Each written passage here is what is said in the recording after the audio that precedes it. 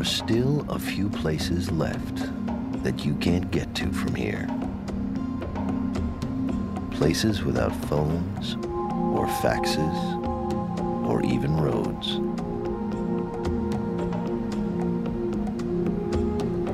There are still a few corners of the globe so remote, they remain aloof from what we call the modern world.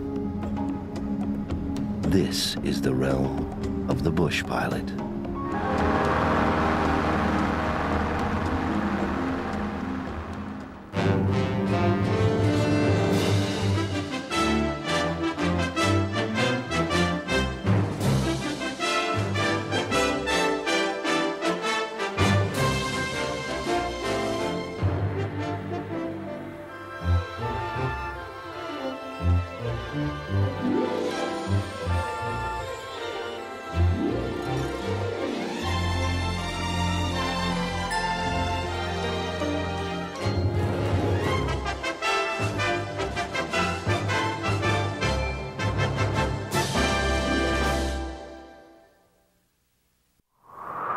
This is KYW-TV, Philadelphia.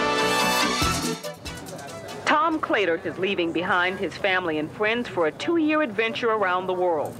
The 28-year-old Radnor resident checks out his single-engine plane for the last time before taking a solo flight from Wings Airport in Norristown. The purpose is to try and go to 7 continents in different parts of the world and to live and work with bush pilots. As a bush pilot, Claytor will fly daredevil routes while delivering vital supplies to remote areas.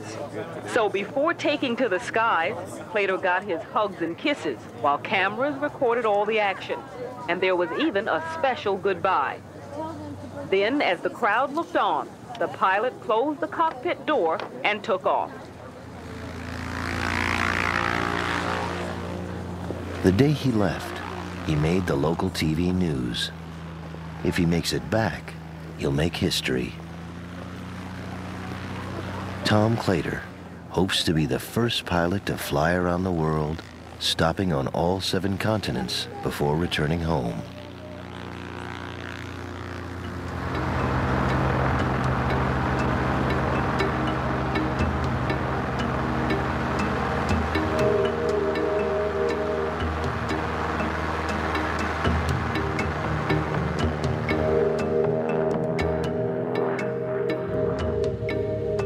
I had this tremendous desire inside to look at other places, to look in places like Greenland and the Sahara Desert, things that I'd only seen on a map in high school. And so I think it's a desire to look at different parts of the world and live with people in other parts of the world. But maybe also it's a little challenge or test for myself as well.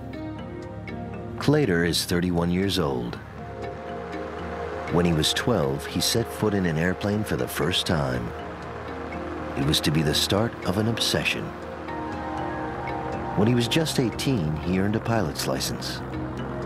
By his early 20s, he had begun working as a bush pilot in Africa.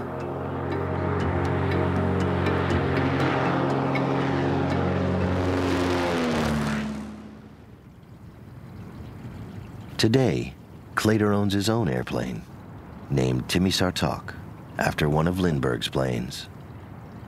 Outfitted with a special reserve tank, the Cessna 180 tail dragger can fly about 14 hours without refueling. The struggle to keep his gas tank full has shaped Claytor's journey from the very start. I left home with $20,000, and when I got to Greenland, it cost me $1,000 to fill up my gas tank once. So it became very obvious that I was going to have to find ways of getting money. And my idea, which was only an idea when I left, was that I'd work the plane on the way. And when I got to Niger, I found a job doing a survey of a park, which paid me $8,000. And so I've been able to find jobs for the plane on the way.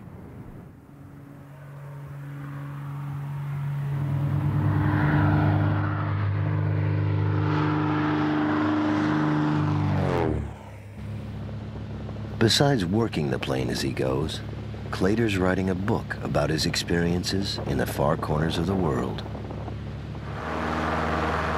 So far, he's logged 46,000 miles, 3 continents, and 28 countries.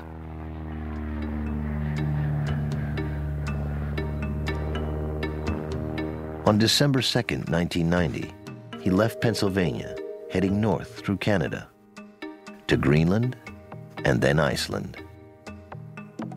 In the summer of '91, he arrived in Europe, and early in '92, he began traveling through Africa.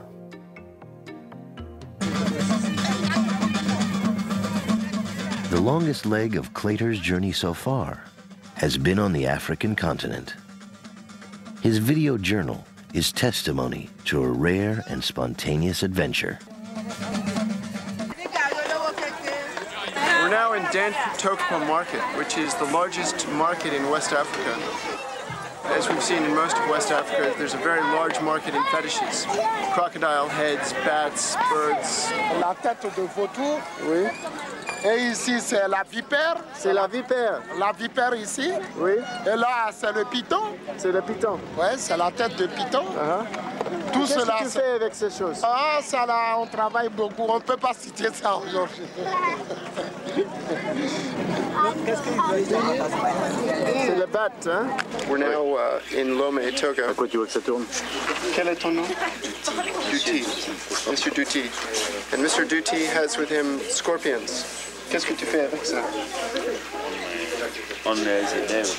Yeah? Okay, and now he's going to show me how that he can use his gris-gris so that the scorpions don't bite you. So, okay, allons. Alors là, We just did this once before. I hope it's successful again. Okay. Allons. D'accord. on joue avec le feu là. Hein? Wait, just...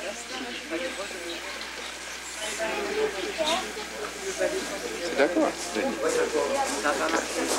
Un autre? Eh mais l'honnêteté se fait là? Hein?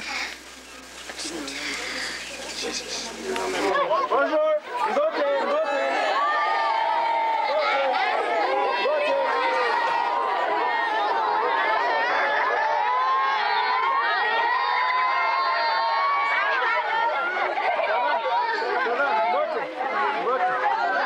Starting to rain now.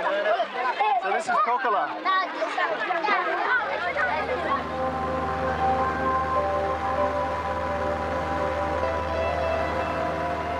Now in Southwest Africa, Claytor has spent the last few weeks exploring the country of Namibia. Today he plans to visit an area rich in African history, a group of abandoned towns near the Namibian coast.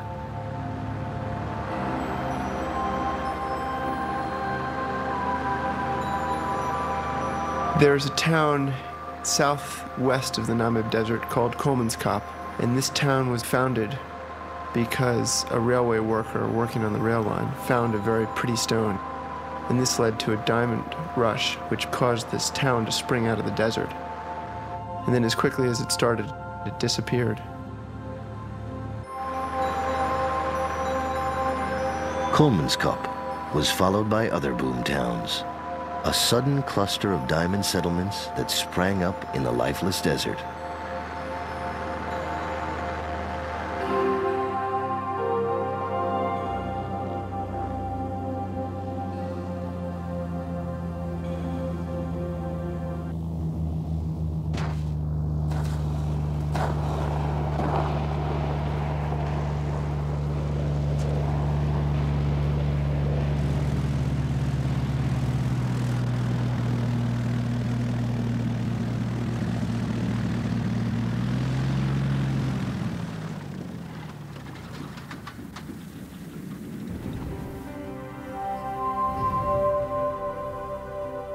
At the turn of the century, diamonds were so plentiful here, they say you could collect a jarful a night by just picking up whatever glistened in the moonlight. In the saloons, you could buy your whiskey and your women with raw diamonds. May 10th. It's a ghost town, almost like the American West. Casinos, hotels, houses. There is something haunting and magical about this place. I keep looking in the sand, half expecting to find a diamond, but there are none.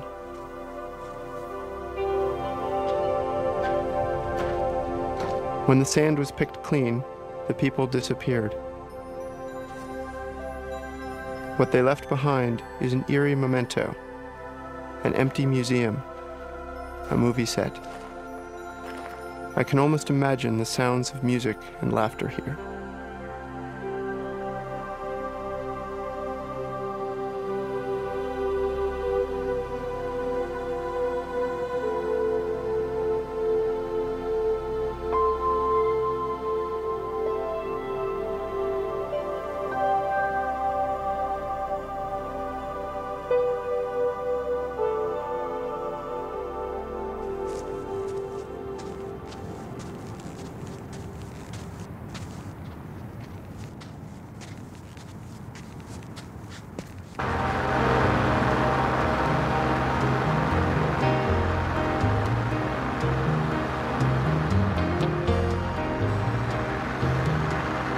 Claytor's itinerary is deliberately unpredictable.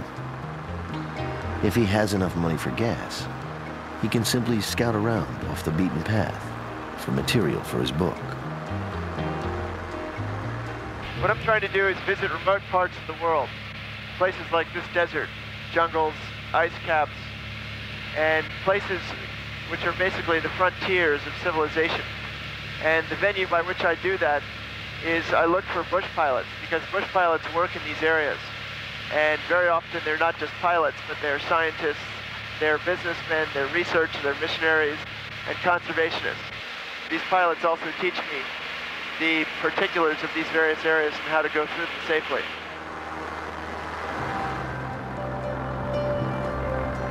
Recently, another bush pilot told Claytor about an isolated shipwreck on the Namibian beach, one of the many skeletons along Africa's infamous Skeleton Coast.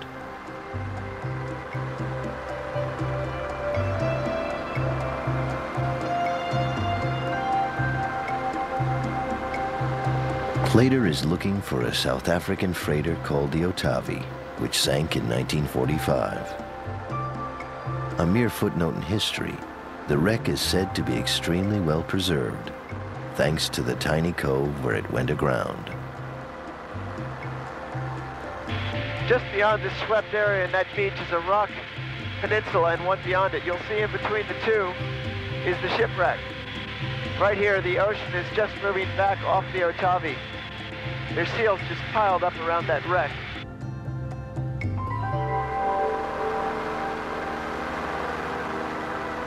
But you can see the wreck jutting up out of the sand, and part of it's been split off. And those are seals. They're just packed all around it.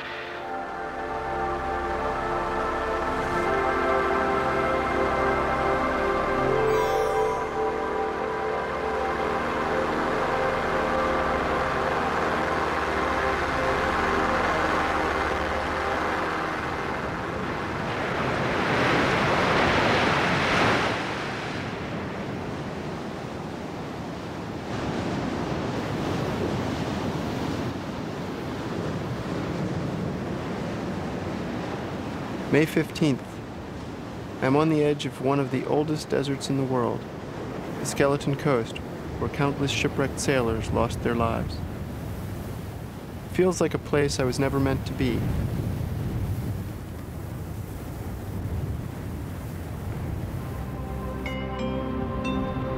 Like a ghost, the Otavi looms before me, rising 3 decks above the sand, something almost lost and forgotten. I try to imagine the men who wrecked here half a century ago. How did it feel to be marooned in such a place?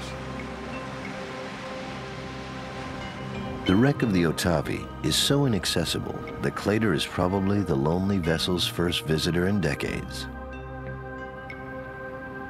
His book promises to be a guided tour of the middle of nowhere.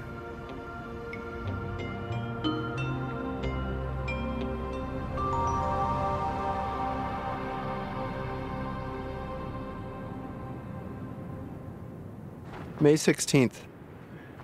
Today is the 894th day since I left home. Sometimes I worry that I will become too comfortable being alone. Already I can't imagine what it would be like to be in a room full of people. I miss the most unbelievably trivial things. A bookstore, a movie, a long hot shower, a pillow. The only sound I hear is a hyena in the distance. I wonder where it is. But I relish the quiet, the solitude.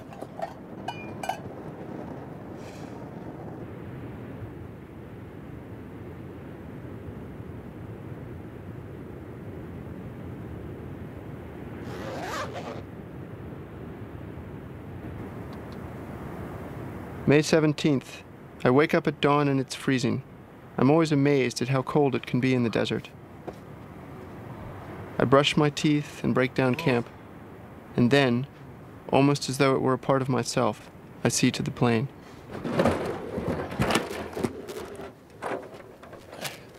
I almost never talk about the danger of what I'm doing, but of course I think about it. I check everything, then I check it again. 3 pilots I met in the Faroe Islands were recently killed when their helicopter crashed. That makes 15 pilots, 15 friends, who have died since I started flying. There's so much of flying that's completely out of your control, so I try to concentrate on what I can control.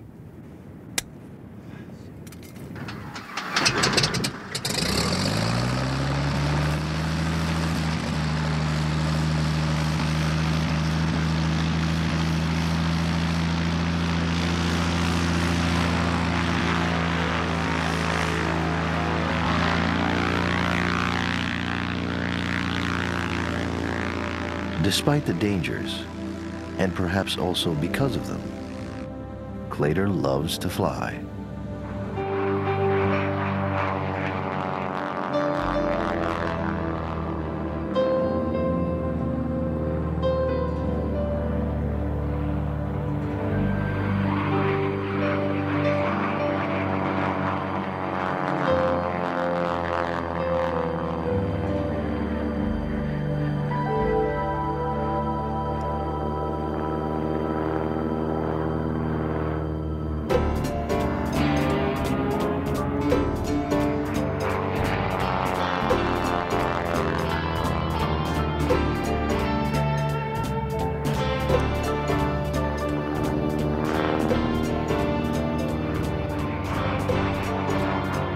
The whole world goes upside down, and yet everything inside the airplane stays the same. It's kind of fun.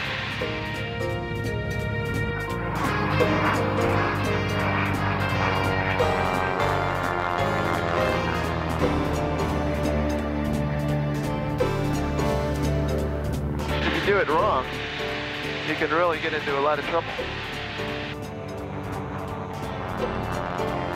You can really scare yourself. If you do it too fast or too slow, or you stall the tail, your heart drops. So that's when I do it by myself to practice it, because you don't want to do it wrong when you're trying to show it to someone.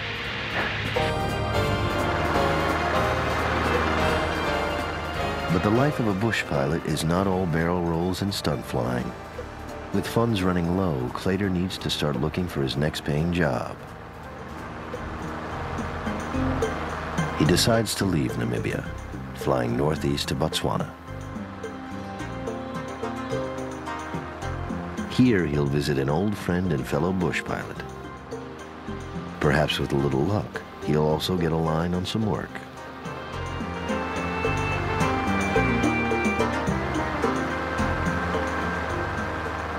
Bush pilots everywhere seem to have an informal network for news and information.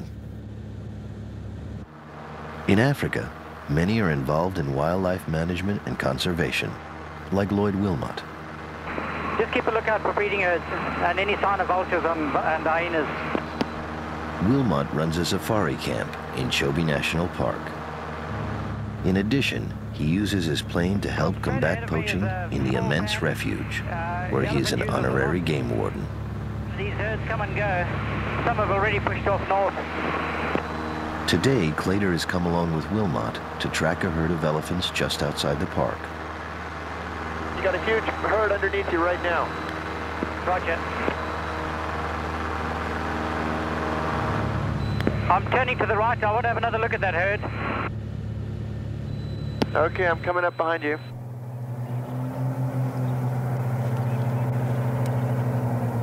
Now that they've spotted the elephants from the air, they'll continue the search on foot tomorrow.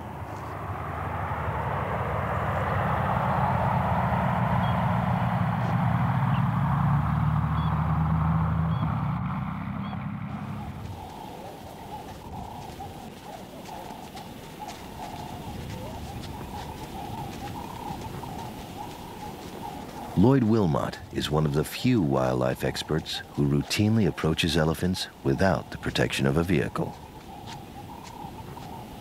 He and Clater will wait at a watering hole for a close-up view of the animals. What do you do when if you're walking through and you're surprised by an elephant? Is there a trick to not getting eaten? There's no real trick. The thing is to try and keep the wind in your favor. If you can see him before he sees you, you can figure out which way the wind's blowing, and then go downwind of him and keep clear of him. But in the ultimate analysis, if you are confronted, you get to something like a big tree like that. If you can't climb it, you just get behind it. And you have a clod of earth like a lump over there, or a piece of wood, and throwing that at them often turns them and distracts them. Mm. In their sort of terms of reference, nothing has ever thrown anything at them. Yeah. So they get a bit disconcerted when you actually throw something at them.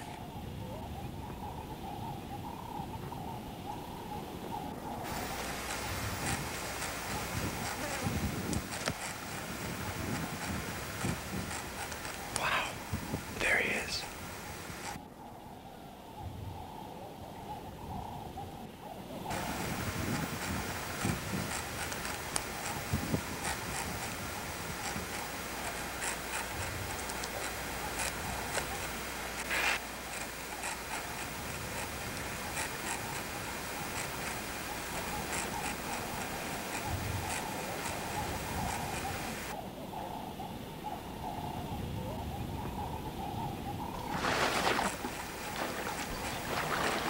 It's bull meets bull.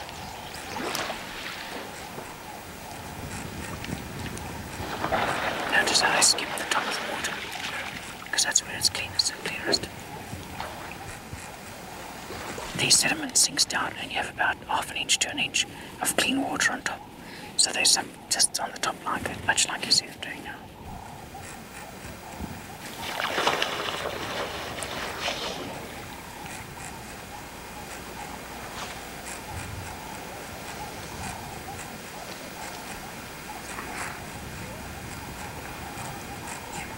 Clater approaches a bull to shoot some video of him, but the large male has no interest in posing for the camera.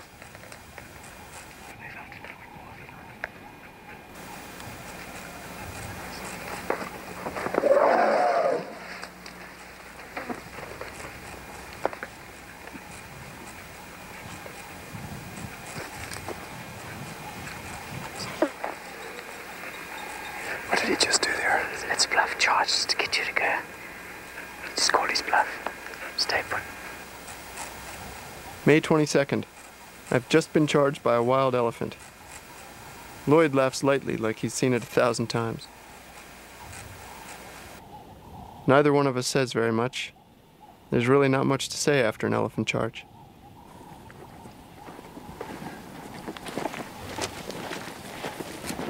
After a while, a large group emerges from the bush. It's an extraordinary thing to be so close to these magnificent creatures. It's easy to feel small in the face of such splendid power.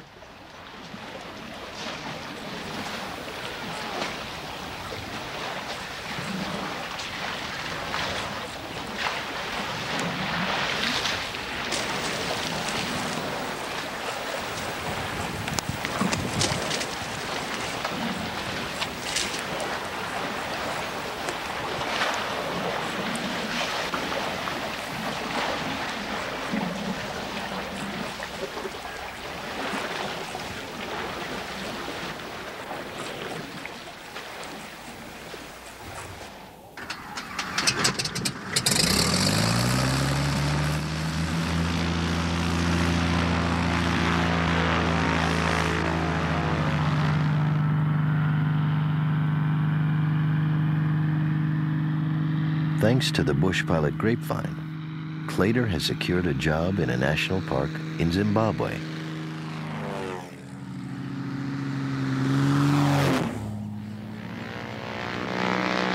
The two pilots part company in the Botswana sky.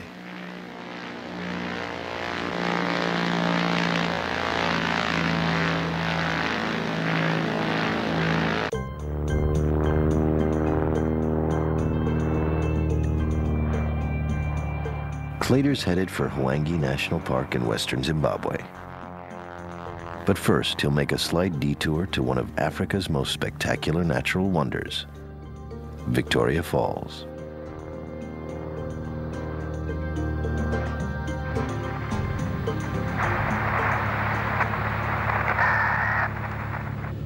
Okie doke, well, we'll check that on the ground. November Charlie, and how's the falls flowing, over?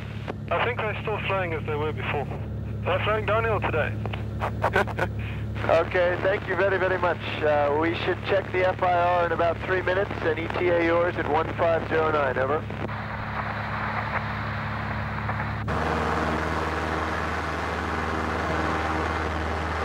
I'm now flying low over the Zambezi River, approaching Victoria Falls.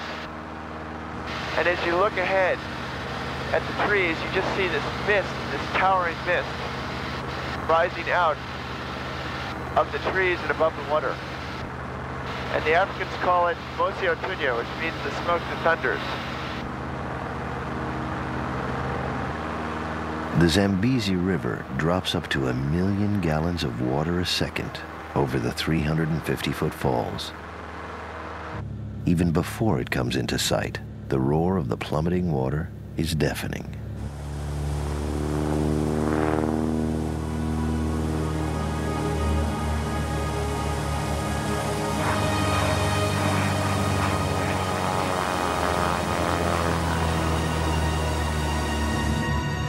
The rainbow everywhere. You can see the mist filling the screen.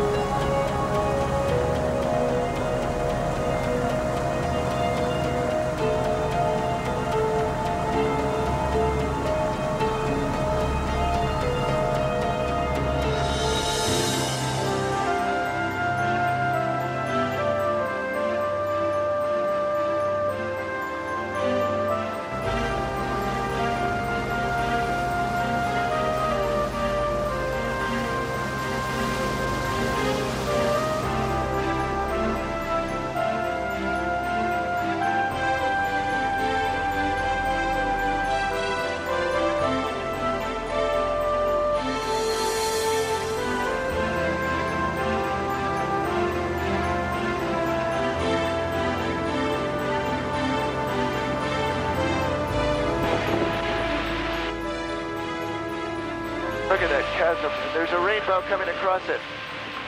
Wow. Look at that.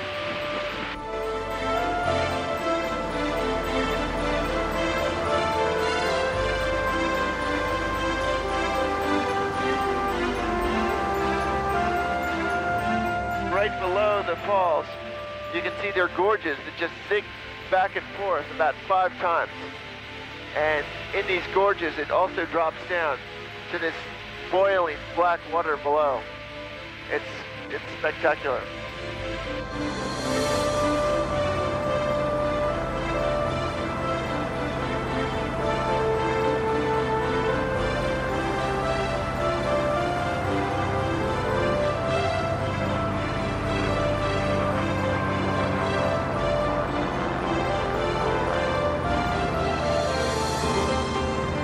May 26th. I can't resist flying down into the gorge, even though it's risky. Not only could I be killed, I could probably get arrested. As I corner, the water explodes into a torrent of frothing white waves.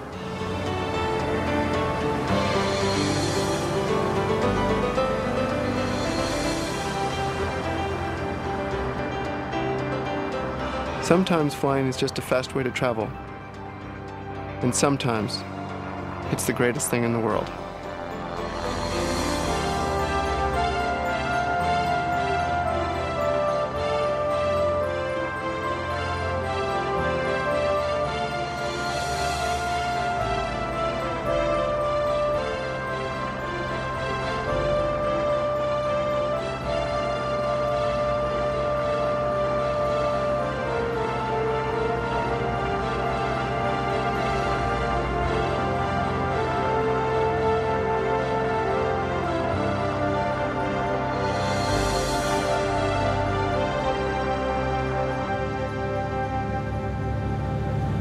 Leaving the falls behind, Claytor reaches Hwangi National Park.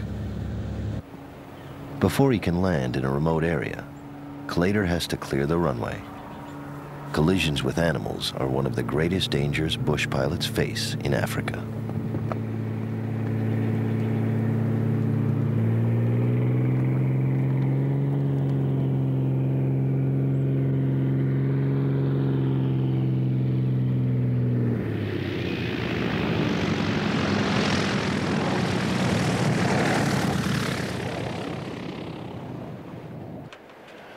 Okay, are you feeling strong this morning? Okay. On the ground, Claytor gets some help refueling and prepares for his next assignment in the air.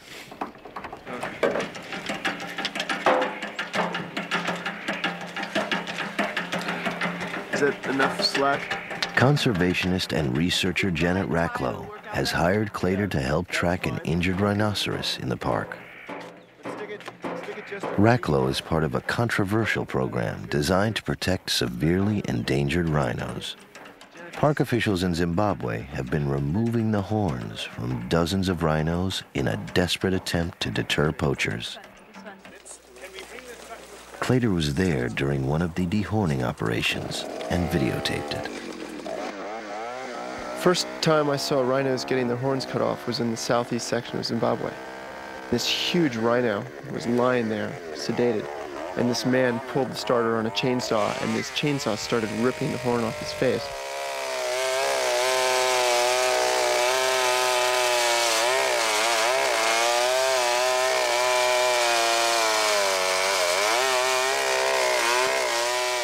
You start to ask yourself, why are we doing this? And what was made clear to me was that there's nothing else they can do here.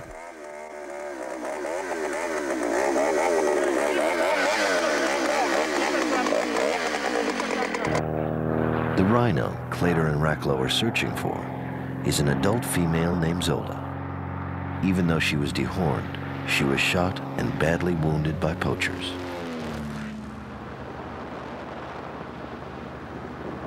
In the vast 5,000 square mile park, the only way to locate individual animals is from the air. Even then, it's no easy matter. We're starting to get a signal. Okay.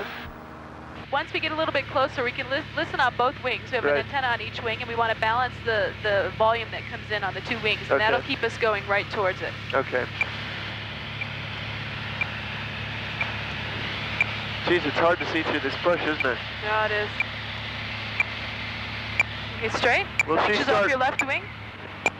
Real close. Nothing here. Nothing. Real close, directly under us. Nothing under. On the left. It's quite possible her collar has come off. I mean, it's come off several of the other animals, and so what we'll need to do is just come in on foot and find the collar or find the animal. But you know, now we know the area.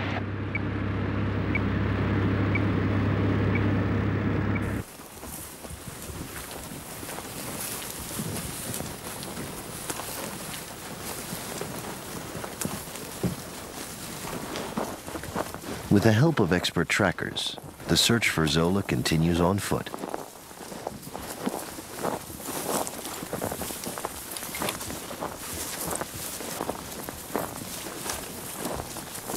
Dr. Michael Koch is the veterinarian for Zimbabwe's national parks. Once they find the rhino, Dr. Koch will shoot her with a tranquilizer dart so he can treat her gunshot wounds.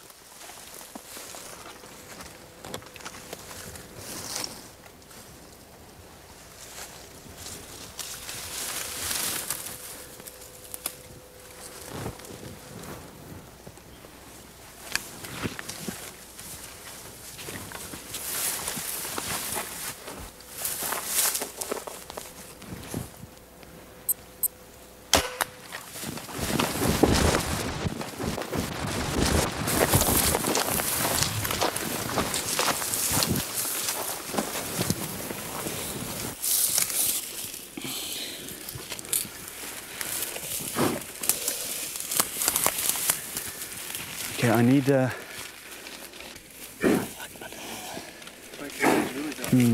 the whole leg's swollen here, man. But That's from a gunshot there? Yeah. What we need is I need an eye cover. Where's my... Want a shirt?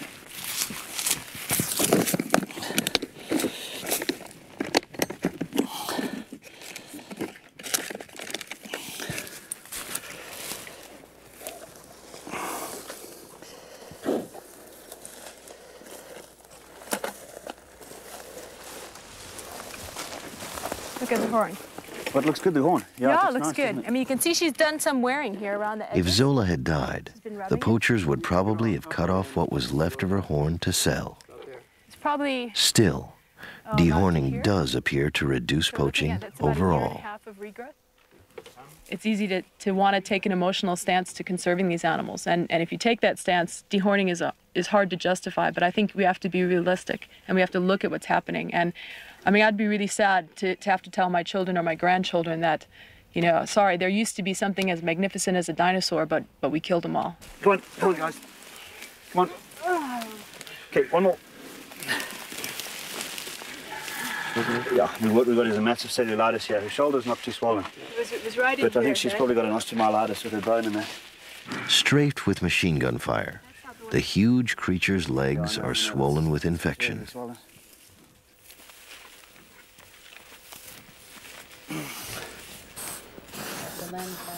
Once her wounds are treated, Zola will be given an antidote to the tranquilizer and freed.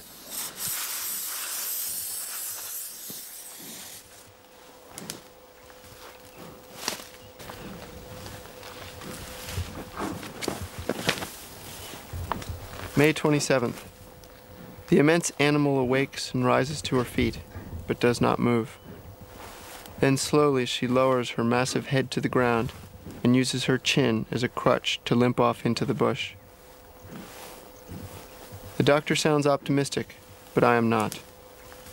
She might survive these wounds, but to a poacher, her life is worth far less than the sad stump at the end of her nose. 4 days later, Clater receives a wire from Janet Racklow. Despite all their efforts, Zola has died.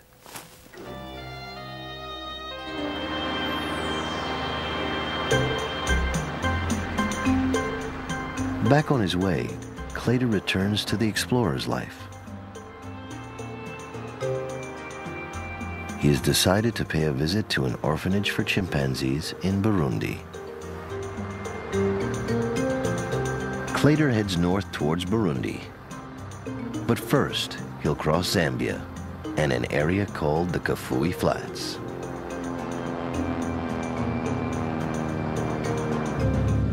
I'm now somewhere over the Kafui swamps, and as far as you can see in every direction, it's absolutely flat, and it's this green patina over dark blue water.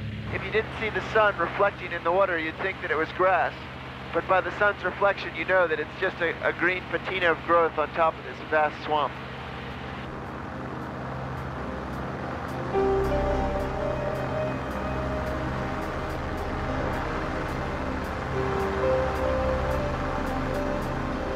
I think if you lost your engine here, I'm not sure how deep it is, but you'd probably just mush into this green gunk and just sit on top of the wing and then try to call someone. You just can't crash here. If he did crash here, Clater's tiny plane would be almost impossible to spot from the air. The orange stripes on the tail and wings are a safety measure. If he goes down, the bright color might make it easier to find him in the empty terrain he frequents. Clater hopes he'll never have to find out if it works. And crashing isn't the only thing a pilot has to worry about. I've had a couple close calls. When I got to Algeria, it was right after the military took over, and they thought that a Bush pilot was a pilot for George Bush. And right after the Gulf War, George Bush was not a very popular person. So I tried to quickly explain that a Bush pilot had nothing at all to do with George Bush. Clater decides to make a brief stop in Zambia to refuel and chart his course to Burundi.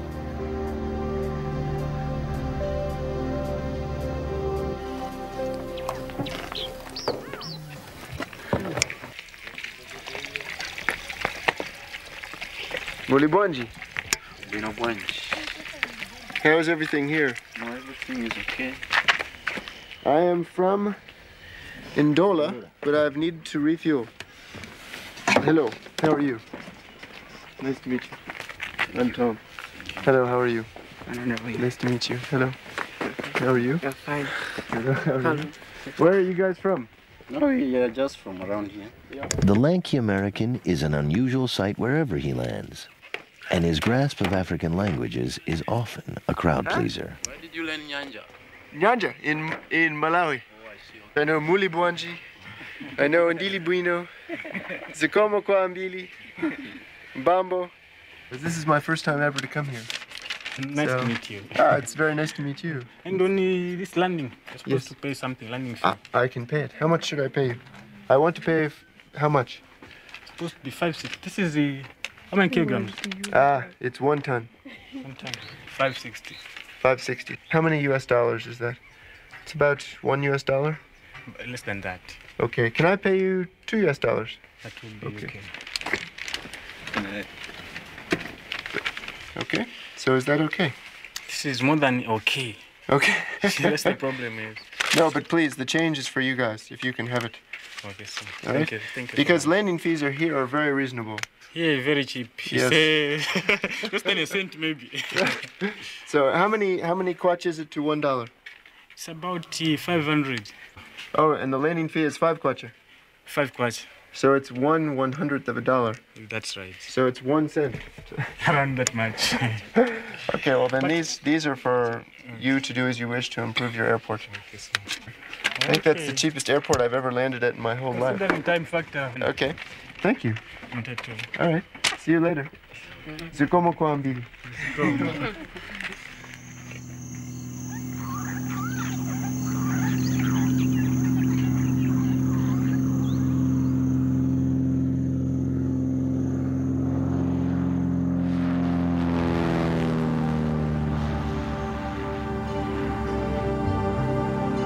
When you fly in the day, it's very bumpy because the sun heats the surface of the African earth and it just jets these currents of air straight up. At night, it's completely different. The air is calm and still. You can see the stars, you can see fires in the ground. You can see the moonlight reflecting off of lakes. And it's a very calm and peaceful and kind of reflective time. You're suspended in space above this large black thing that you can't see. And it's mysterious.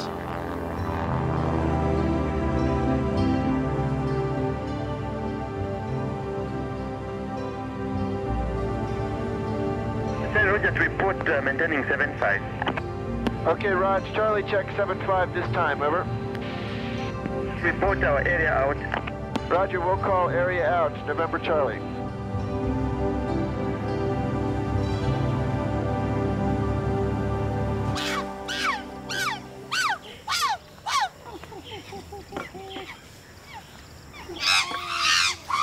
The chimpanzee orphanage in northern Burundi was founded by the Jane Goodall Institute in 1989.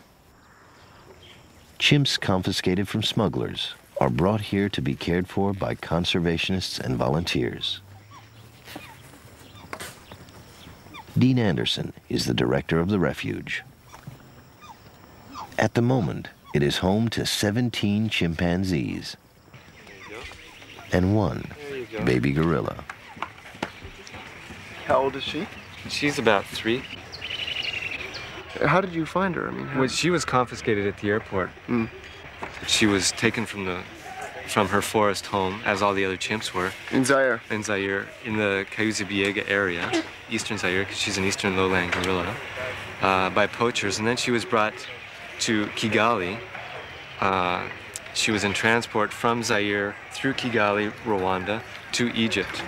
Now, Egypt. Now, what they were going to do with her there, I don't know. Probably a zoo or Is that where they were mostly going, to zoos at one point?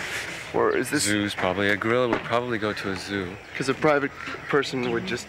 No. Not be so interested, right? Because No. they get too big and too violent. Yes. Then Well, too big. I mean, how do you keep a 300-pound gorilla or something? I mean,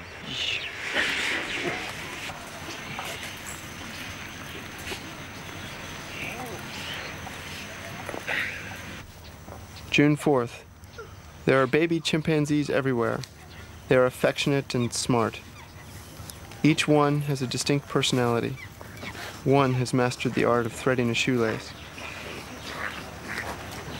If they were returned to the forest, they would be killed by wild chimps. They can never go home. My mind drifts back to a day I spent in Equatorial Guinea and that little chimp I found. I just had something to eat in a restaurant, and I came out, and sitting here tied to this chair is this little baby chimpanzee. I don't know how old it is. And he seems very cold. He was hugging himself when I found him. And I'm shocked by it. I don't know what to think. He's just sitting here.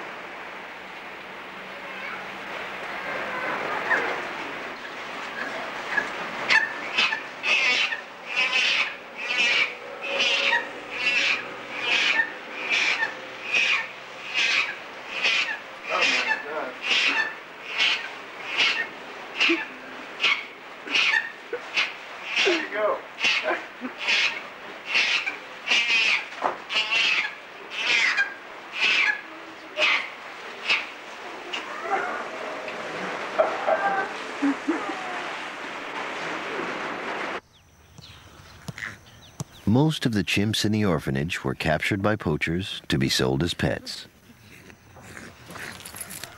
Though they are extremely appealing as babies, growing chimpanzees are too smart and too destructive to make good pets.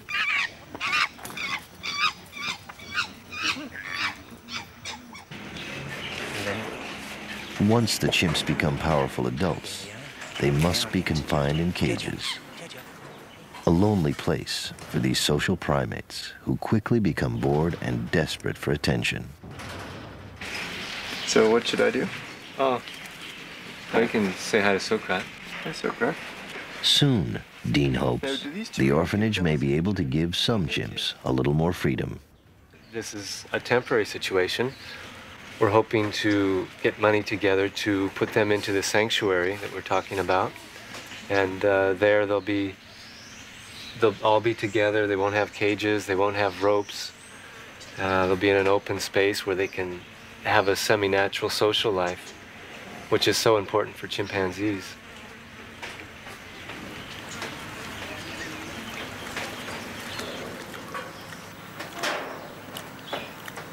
Wildlife in Africa seems to be in direct conflict with people here because they need space and the animals need space and the animals end up losing.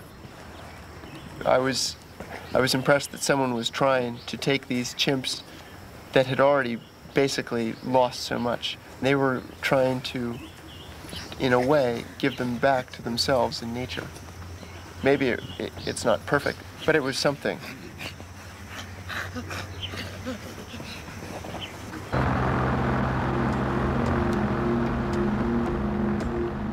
Soon Clader must leave Africa and make the rest of his way around the globe. But first, he wants to make one more stop. For some time, he has wanted to visit Zaire, but so far, he hasn't been granted clearance to land there. Okay, this is Mike Oscar, Southern Zaire, over. Roger, Mike Oscar, November Charlie. Is there any way for me to confirm a clearance from Ndola, over? It's very difficult because of the fact that there's no telephone communication between the two places, over. Okay, Roger. If I arrive with my copy of the AFTN request, how easy is it to negotiate once on the ground, over? How much money do you have, over? I've got a fair amount. How much do you think it would cost, over? At least $250 each, over. Roger, understand. The turbulent political situation in Zaire makes it extremely difficult to get permission to enter the country. Clader decides to go in anyway, without an official clearance.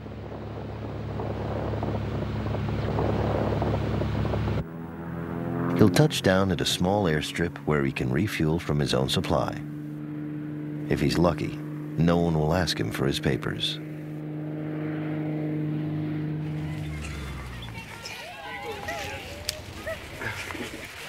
Jambo. Jambo sir. Bye-bye. Wewe kimbia mingi sana, huh? In Africa, there's a rule, an unwritten rule, and that is that it's easier to get pardoned than it is to get permission. Because of communications and how difficult it is to get clearances and things, it's sometimes easier just to do them. And afterwards, of course, you get in trouble. But the Africans are very forgiving, good people, and very often they'll forgive you. For Clater, every day is part of a grand, if solitary, adventure. He's been away from home for nearly 3 years, and it could be 3 more before he returns.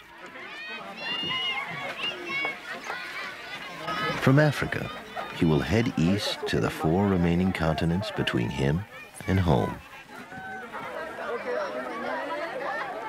Clater has grown accustomed to being a stranger everywhere he goes, but he is also changed by every place he visits and every person he meets.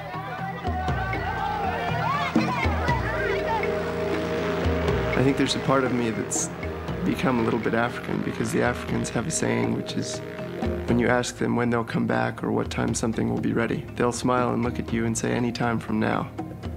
So when people ask me when I'm going to get home, sometimes I just can only say any time from now.